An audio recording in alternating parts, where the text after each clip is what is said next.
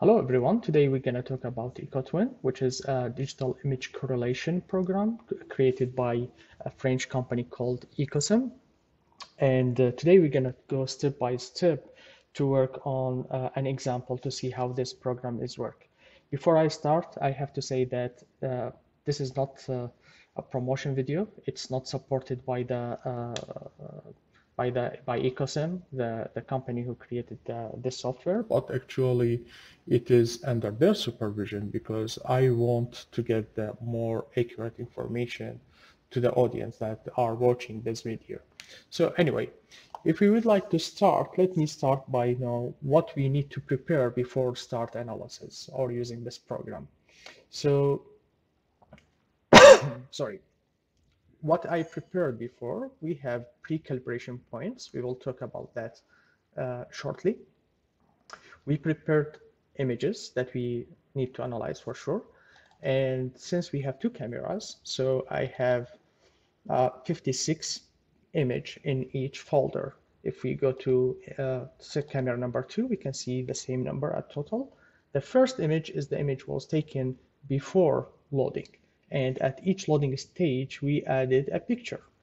We took picture. So that was the images. And we have also mesh. We created a mesh by a finite element program. Here I used Abacus and I extracted the job. We can talk about that in another video.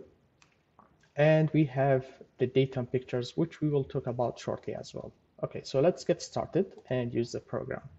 So we will start the program at tab called images. As you can see, as we will progress, these tabs will be activated one by each other. So we will add pictures from camera number 1. So I will go to this folder, test, and I will add the images from camera number 1. Here you can see that the images are going from image number 0 to 55, the last image. And as we can move, we can see some deformations going on until we reach the end. We can see the crack happening here and failure at the end. Okay, so that was for camera number 1. Now we need to add camera number 2. And this is camera number 2.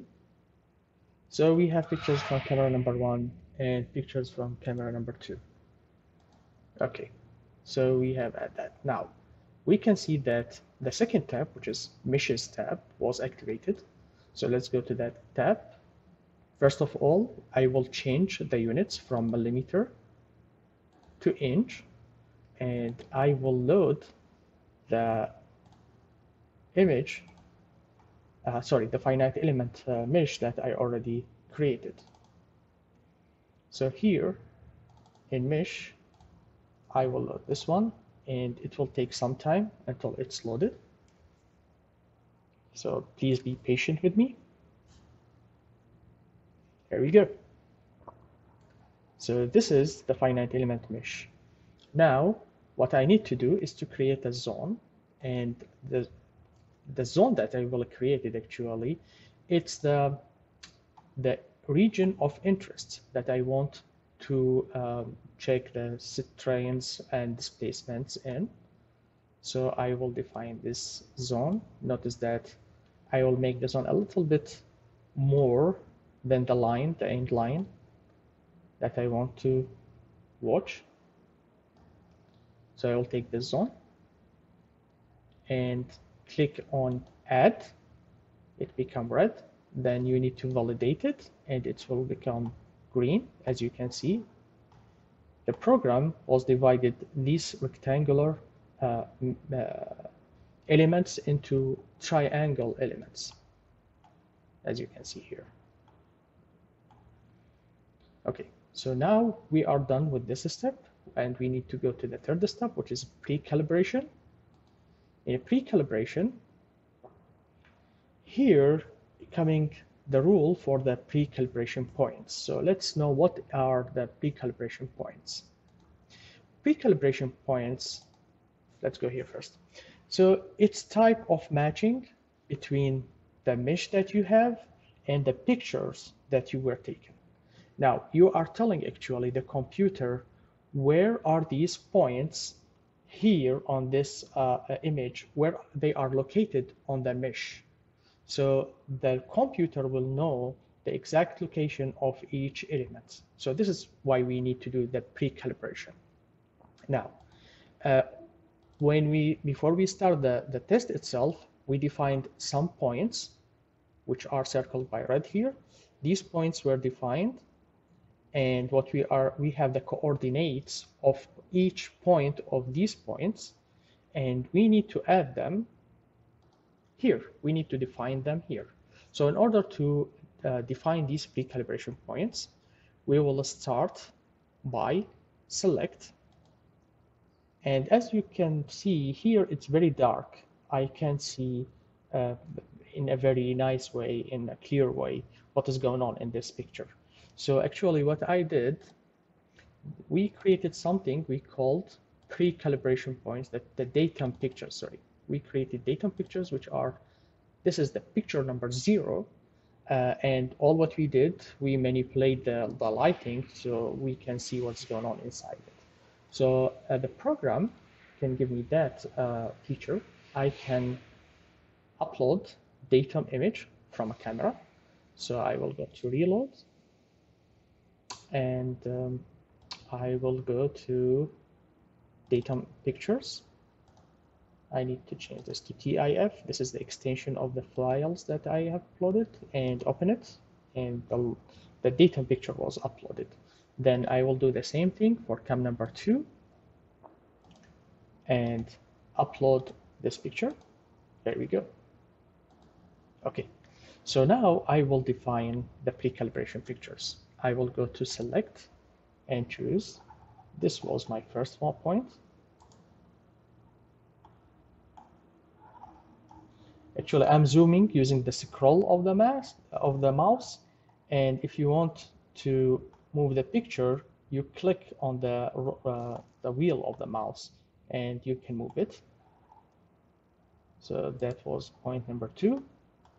I need to be as accurate as I can. This is point number 3, 4, 5, 6, and this is number 7. These points, all these points, the coordinates of these points in 3 dimension were taken before the test started, assuming that this is our origin point. Okay. Now I need to put these points here. So I will start with point number 1. You have to go with the same sequence. So this is point number 1, and I need to do some modification here. So Y is minus 2.5, and Z is 0.25, yeah, 20.25 inch. That was point number 1. Then this is point number 2 here. This is point number 3. As you can see, the green point here refers to this point here as well. And if I go to choose number 4, 5, 6, and this is number 7. So I'm done with the mesh and first camera pictures, and I need to repeat the same thing for camera number 2. Now, instead of repeating all the points, the pre-calibration points on the mesh, there's a feature to copy them. So I just say I will copy 3D points from cam number 1 and copy them, and they were copied. All what I need to do is to define the points on the picture for camera number 2. So this is point number 1. This is point number 2. This is 3, 4, 5, 6, and this is number 7. Okay. Now, as I define these points, I need to hit this button run, and the mesh will be here. As you can see, the dots are inside the squares, which means that they were defined pretty accurate. The mesh shape, there is no deformation in it. It's located where we want it for both cameras, so we are in a good condition. Now, you can see that the minimum number of speckles inside each element is 3. So we have more than 3 for each element, as you can see here, so we are in a good way. Okay. Now, as we're done with this, we need to go to calibration. And here, I will choose very small convergence criteria. So we have to define 3 numbers here. The first number is the number of iteration number max. For me, I think 50, let's take 100 instead of 50. That will be better. Regularization length, here there's a recommendation to use the regularization length as minimum as the width of the element or element size. So here my element size is 1 inch. And we need to define the convergence criteria. Usually I'm going with very high convergence criteria, like 1 multiplied by 10 to the power minus 5. But here, since we are talking about, this is for illustration purposes, so I will not go with that high convergence criteria because this will be like a time-dependent factor. And in order not to take a lot of your time, I will go with a coarse convergence criteria like 0.001 inch. And I will run the program here. As you can see here, the iterations are going to 100. Then the algorithm was converged within like 14 trial, which is, I think it's good. Okay, it gave out the residuals here. It's about 6%, and it's only 14 iterations. So I think we are in good condition here. And we can see that on cam 1 and 2. Okay, now we need to go to the displacement. This is the step that the displacement fields will be calculated. So we need to repeat what we did in calibration step. We will go with 100 iterations in max. This is the maximum number of iterations for each picture. We define the regularization length as 1 inch and the convergence criteria as 0.001. So we will go with that and run the program. As you can see here, for each image, the number of iterations are doing the program that are going through to get converged, and it's converged very fast because we used like a coarse convergence criteria. We reach image number 20.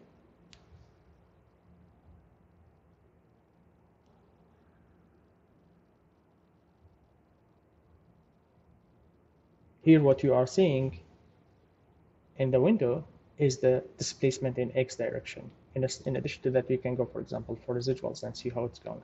Here you see there's a crack going on here.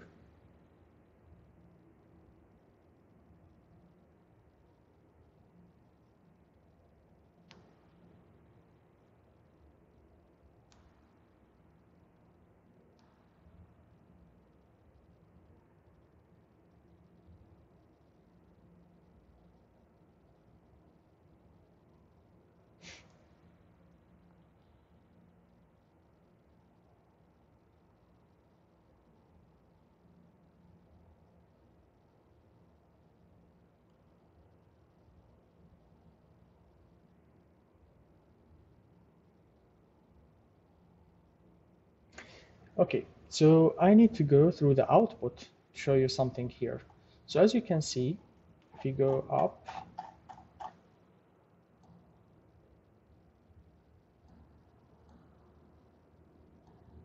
for example, for picture image number 24, after 1 iteration, it was converged. The algorithm was converged, and it's almost the same thing for image number 26. It took 3 iterations, and so on. And for all the pictures, the algorithm has converged, which means that we get accurate results based on the convergence criteria that we already defined, and the regularization length, and the maximum number of iterations. But I noticed that one of the pictures, the number of iterations was not enough. So, for example, let's take this image number 38. You can see that the increase of element, the increment is 0.016, and it's going up, then it's going down and going down, down, down, down, until it reached 0.0011, and that was the maximum number of iterations, but it didn't, the algorithm was not converged. Why? Because we need higher number of iterations to reach that. So this is for element number 38, but I think it didn't repeat until we reached the last two pictures. It's converged for all the pictures here, except number 54, and it didn't convert, and number 55, it didn't converge, because these pictures were taken after failure, so that makes sense here. In order to solve the problem, I will increase the number of iteration max to 250 and rerun the program again. And we notice here from the green text that these pictures were, the algorithm for these images were converged. Let's see the others. Number 12, remember, number 38 was a problem. The algorithm didn't converge at that image.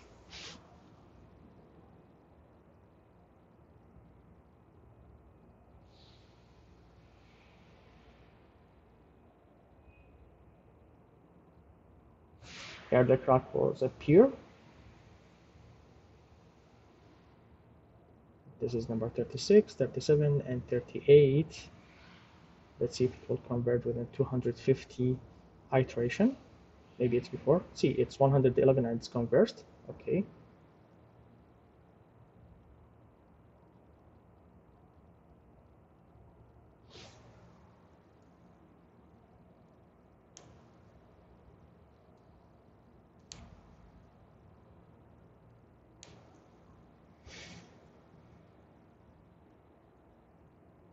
Okay, 54.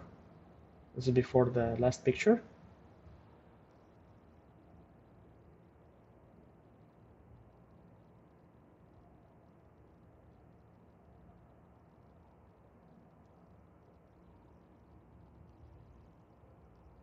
And this is the last picture, and the algorithm was converged for the last one. Okay, so what are the information that we get from this analysis? Let's go one by one. So this is the displacement in X direction. And you can see here, if we go back to image number 0, and so here, the maximum, the displacement in X direction, this is X direction, it's ranged from -1 to the power 10 minus 3 to 6.5 multiplied by 10 to the -4, which is very small amount. This is around 0. Then it's started to increase, like as we applied the load.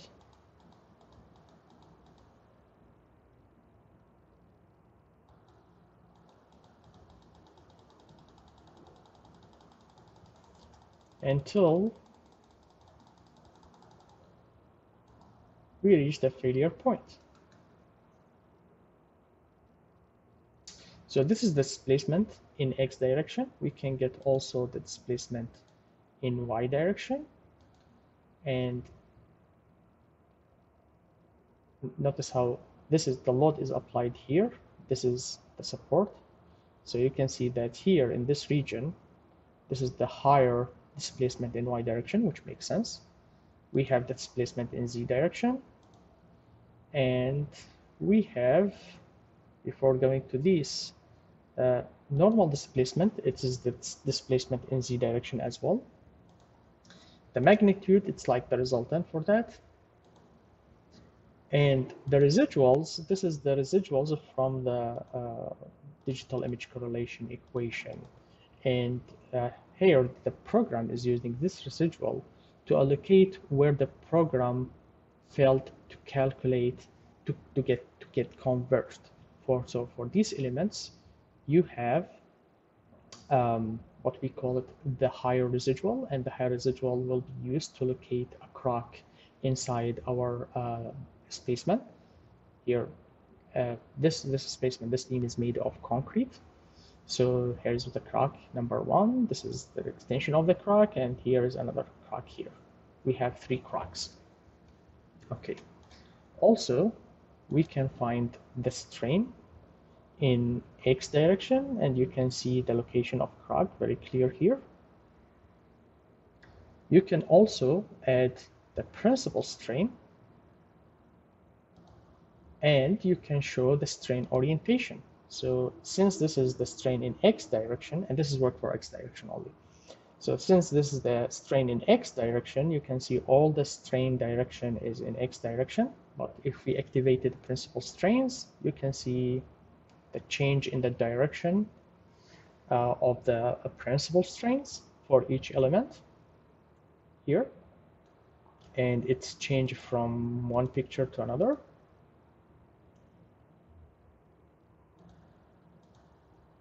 You can remove the rigid body diagram, rigid body movement, sorry. And this is removed by taking the average of the displacement in Y direction. So this is one of the definitions that you can have here. You can see that effect here in Y, for example. See how these numbers will change when you activate remove the rigid body, or you add it. And we have strains in Y. Strain 2 means the strain in Y, and we can show as well the strain, the shear strain, or strain 1, 2, and you can see the location of the crack here, as you can see. So if we go back, for example, you can see at image number 21, it's very difficult to see like major change in strain, in shear strain, but when you go more, you can see here that location of the strain. So we can extract all this information. I will show you how to do that. And we have also the post-processing tab. It's activated now. The post-processing tab showing us, here's the beam. It's showing us some results. So what we can do actually, we can put sensors whenever we want here inside the region of interest, and we can draw some charts. So for example, if I would like to draw the displacement in Y direction, all what I need is to create a sensor. Here in sensor list, I will create a sensor. I will call the sensor underload bottom, and I can define the type of the sensor. It could be displacement, or it could be strain, force, virtual extensometer in displacement and strain. So I will choose displacement and hit OK. And here, as you move the cursor, we can see that the coordinates change. So I will choose this one. I already have strain, an LVDT LVDT gauge there. So I will compare the results between the two. And I can go after that. If I want to show the chart, I need to create a plot. I will call it displacement. And here in the plot details, the x-axis will be time, and the y-axis will be displacement in Y direction. And here you can see as the time increases, the change in displacement is going down until we reach these 2 points before failure, and these are the points after failure. So the point just before failure, it was like 0.363, and the result that I already recorded from my LVDT, it was about 0.37. So it's very close, and it's pretty accurate here. So here you can see, this is the first type of sensors that you can add. The other type of sensors that you can add, it's a strain sensor. So I will create a strain sensor I will call it number 1, for example, and you can put it wherever you want. So for example, if I would like to measure the strain here at this point, I will click, and you can see this white area is the area that the strain will be calculated in. So what we need to define here is are the following information. So I need to define the name of the strain gauge. I need to define the orientation. So here it's the alpha, the orientation angle is 0, means that it will be in X direction. So if I want to measure the strain in Y direction, for example, I will say this is 90, and you can see how it was rotated, or maybe you can add it as 45 degrees, whatever you want. So you can measure the strain in different angles. I will choose here 0. Then you need to define the size of the element. And here I will take the size of the element equals to the size of the element that I already defined, which is 1 inch by 1 inch. So here, as you can see, okay, so this element will be shared between 1, 2, 3, 4, 5, 6, 8, sorry, 1, 2, 3, 4, 5, 6 elements, and it will take the average of the strain in X direction for all these elements. That's why I try to make it like as small as I can. And if I would like to draw the strain, what I will do, actually, I will create another plot. I will call it strain.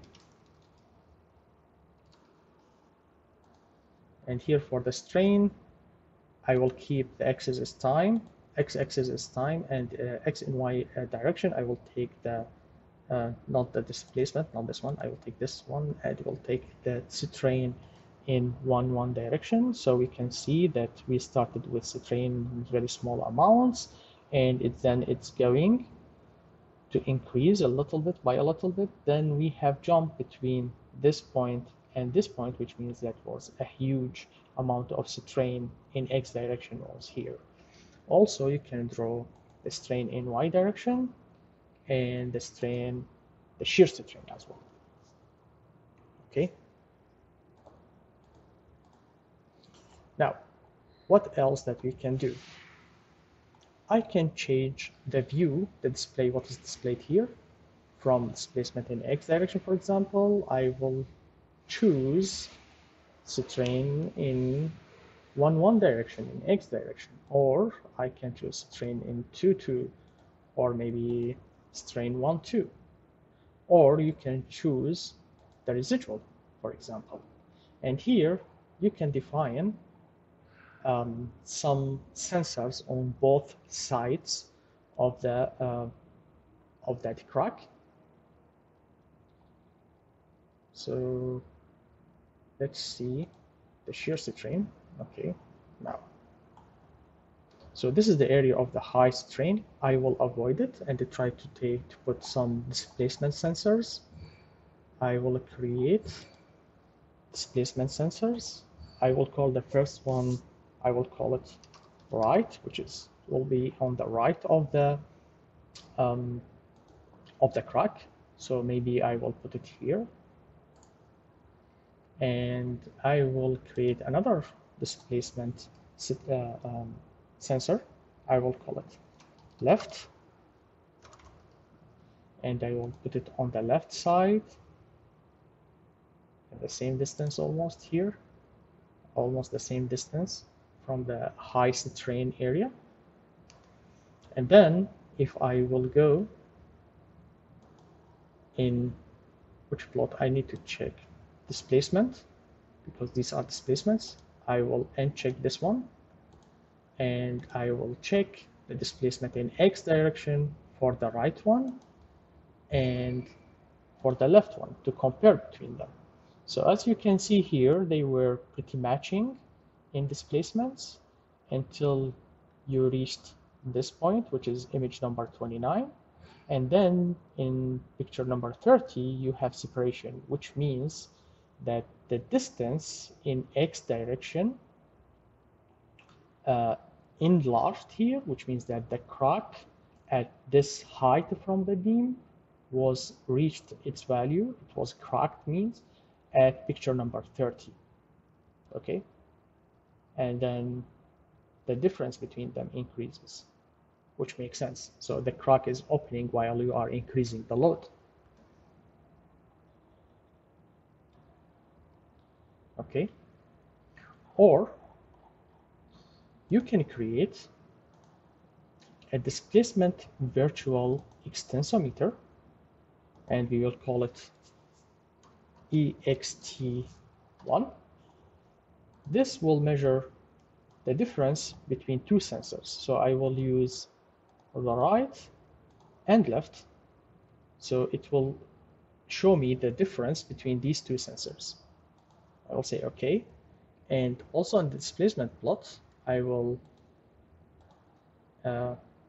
deactivate these, and I will take extensometer number 1. So you can see that it was pretty close to 0 until it reached 29, and then you have jump, which means that you have a crack appeared here. So these are the types of sensors that we can add here. We can do the same thing for the strain gauge. We can do extensometer by putting two strain gauges on two sides of the crack. Or let's see how it's work. Okay, so I will create left strain. That will be a strain gauge. Say OK, and I will put it maybe here, and it will be 1, 1. Okay, then I need to create right strain, and it's a strain gauge, and that will be somewhere maybe here. Okay, so it will be 1, 1. Okay, and if I go to strain plot, I can draw the strain in X direction, not this one actually, not this one. So I can draw the strain in X direction for the left and for the right sensor. And here you can see the separation between two of them. Also, let's see the right strain in the shear strain here and the shear strain here. Okay. Also, we can create extensometer, a virtual extensometer in strain, and we'll call it EikoT strain. Okay, and we will choose. Okay, so here we have to choose either right or left as well.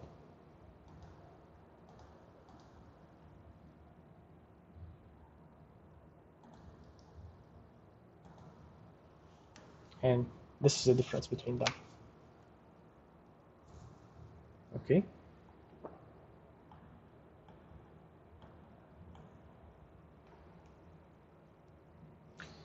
Now I will do something here. Actually, I will create a sensor. I will call it pre-left, and this will be somewhere, it's a displacement, and it will be somewhere here.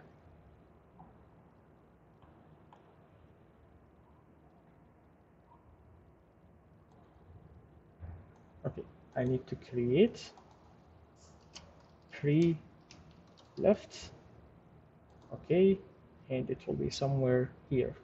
So I will choose another point. What I am doing here actually, I'm trying to measure the displacement at this node, which is before the crack, and this is another, and compare it with the displacement in this node, which is also on the left on the crack. Theoretically, since you don't have any crack between them, the displacement in X or Y or Z direction should be pretty matching here, and you should have difference between what you have here. So let's see. If I go to draw okay, I don't need this one. I need the displacement, and I will deactivate this one, deactivate it, and let's see what you have. So I will take the point on the right, and I want to see the displacement in X direction. I will go to the point on the left to see the displacement in X direction as well, and this is the separation that we talked about. And also I will activate this point, the pre-left, to see the displacement in X direction. So it's pretty matching with what we have for the left point. That means this is a good measurement to know that there is no this difference in displacements here, which means there is no crack between them, but you have a crack between these points, these 2 points, this point and this point. Okay, now let's see what type of data that we can extract from here. So if I go back to calibration point, calibration tab, I can export the measured shape export. So here, let's define another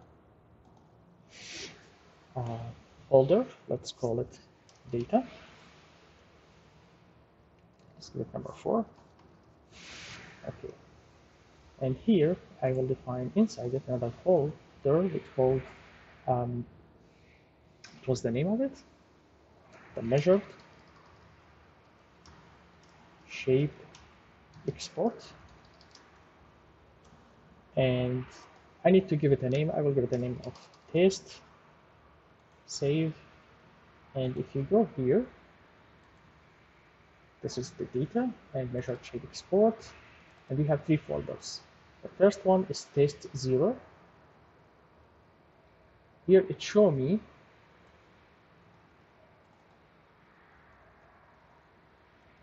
the internal node number for all nodes that you have. Forget about the original node number. This is a sequence given by the computer. And this is the position of each node in X direction, in Y direction, Z direction, and you have UX, UY, and UZ. And you can see UX and UI is 0 for all nodes. So these are the coordinates that you get for picture number 0, which is the picture which was before the load. And here we have some distortion in data in Z direction, which you don't need to take in consideration. Okay, I don't save anything. Now, for the test connectivity, this Excel sheet will give me the definition for each element, which is a triangle element, and which nodes are connected for these elements. So for element number 0, it is connecting nodes number 0, 1, and 2. And let's go here to the software. So if we assume, and we will see, if this is element number 0, it should be either this one or this one maybe. So for example, this will be node number 0, this node number 1, and this node number 2, or whatever the sequence that they have. So it defined the relationship between each element and the nodes. And if you go to the third Excel sheet, which is the test residuals, this will give me the residuals for picture number 0. Now, by comparing this sheet, which defines for each element which nodes are connected to this to that element,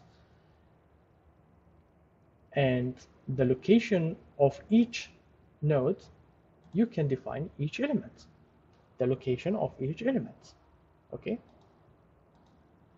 so that's the first set of data that we can extract.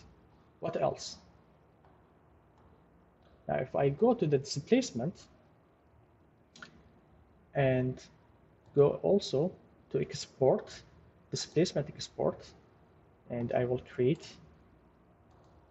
a new folder here, call it displacement export. I will call test as well. Save. And here you can see different types of data sets were extracted. Each set of these data will start from number 1 and it ends at number 55. So this is the set of data for each image where you taken when the load was added. So what type of sets that I have here? I have, this is the first set, call it number 1. The second set is the connectivity, which was defined before.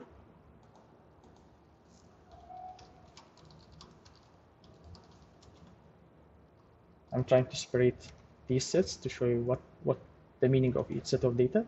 This is the principal strains and the orientation of that strain.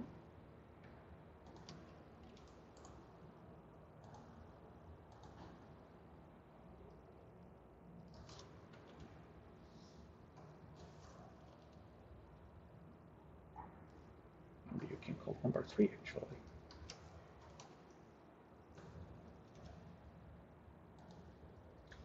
And this is for residuals.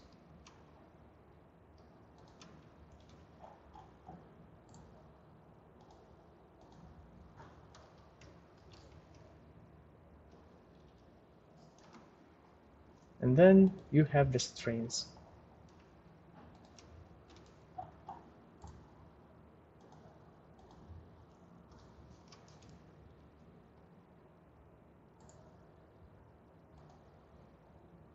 Okay, so let's see for the first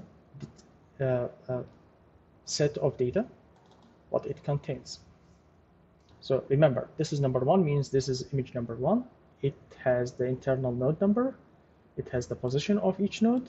And here you have the displacement field. So you have the displacement in X direction, in Y direction, in Z direction, and the normal, which is the same as UZ, which is the normal on the plane that we were measuring.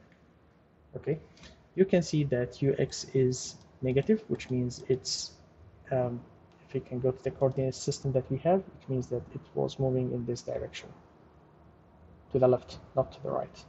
Okay, and here UI, it's positive, which means it's going up, and if it is negative, which means it's going down. Okay, so let's go and see, like, for example, picture number 40 or image number 40, you can see that UZ, most of them, they are in negative value, which means that the displacement was majorly going down. It was going in this direction, which makes sense as well. So in the first set of data, you have the displacement field. The connectivity will show you again the relationship between each element and the nodes which are connected to that element.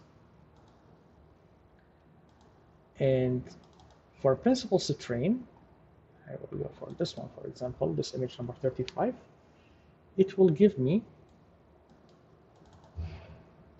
majorly for each element.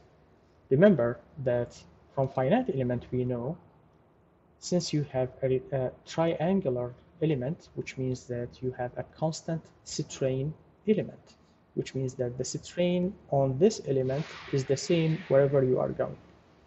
Okay, so it will give you the maximum strain, the maximum strain, and the minimum strain, and it will show you the x's for each one of them.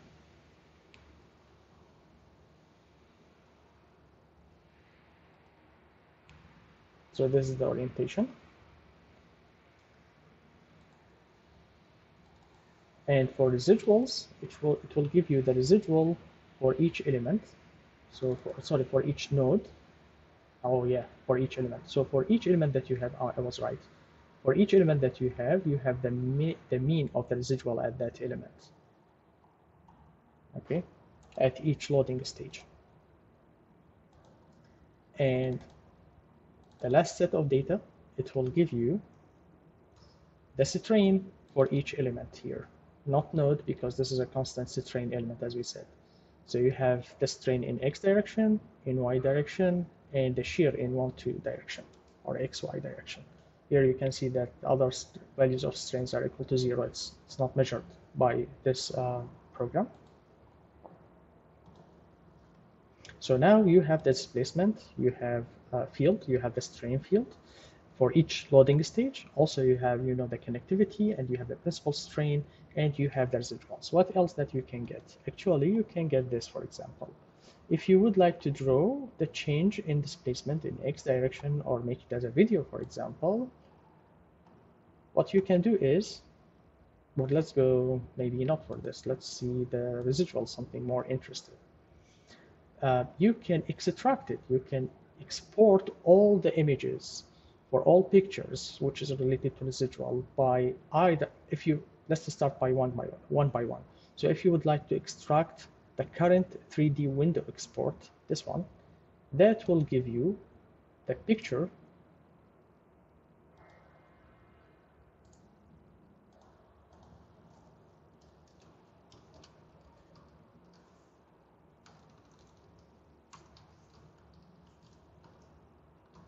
So that will give you the residuals picture at loading stage number 32, or image number 32. If you are interested in this picture only, this is what you get. There is the image that you are looking for. Or if you would like to extract all the pictures for all the images that you have, you can go to File, Export, and then Batch Export. Define the name for that of the batch that you're exporting. So let's say this is the residual. Okay, and this is the location. We need to define the location. I will put it in the data. Okay, let's put it here. And it will start export all the figures from number 0 to 55. See?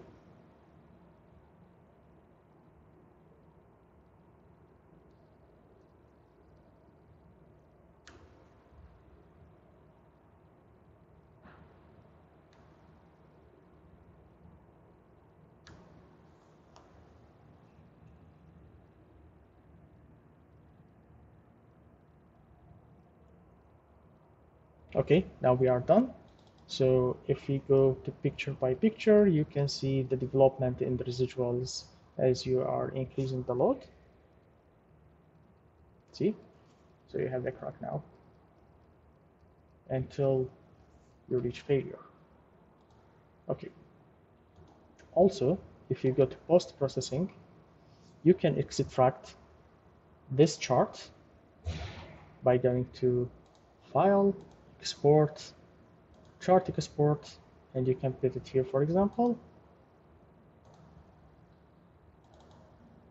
So here's the chart that you exported.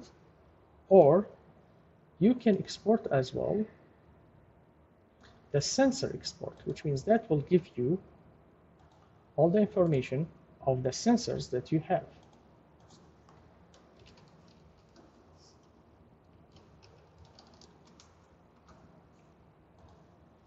I will give it a name test as well, save it, and if I go here to the sensor, you can see that it defines the sensors that you have.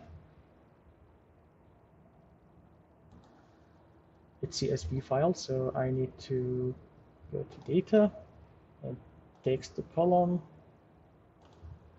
find that it's separated by semicolon, and finish it. And here you have the strain in 1, 1, 2, 2, and 1, 2 for each increase.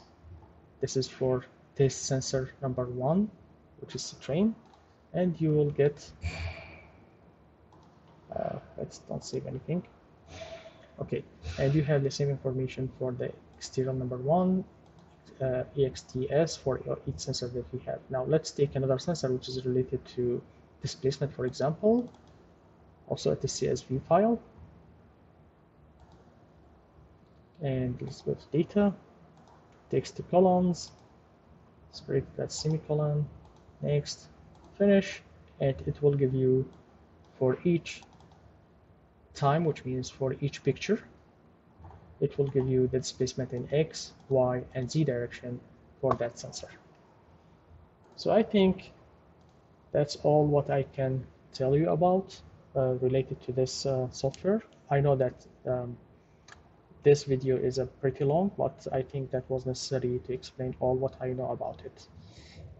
I hope that I didn't waste your time, and see you in the next video. Thank you.